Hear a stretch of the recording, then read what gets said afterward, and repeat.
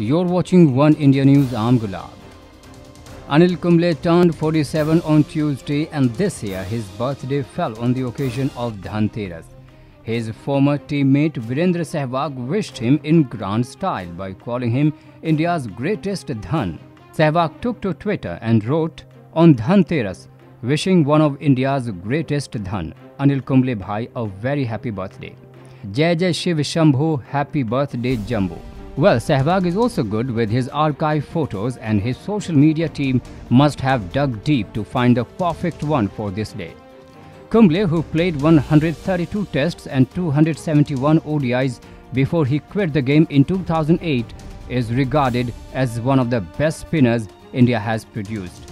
His 619 test wickets include the memorable all 10 when he became only the second bowler in cricket to claim all 10 wickets in an inning of a test match.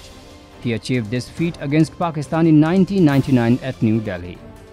Kumble was appointed as India coach last year, but his tenure did not last long. He resigned after the Board of Control for Cricket in India decided not to renew his one-year contract and invited fresh applications for the top post.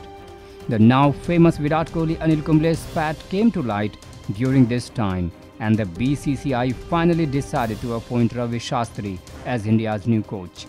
Interestingly, Sehwag's name was doing the rounds to replace Kumble, but Shastri was preferred over him. Under Kumble's guidance, India won 10 out of 13 home tests with 2 draws and a single defeat. India also won a test series comprehensively in the West Indies. Well, that's all in this video for now. For more latest news and videos, don't forget to subscribe to One India News.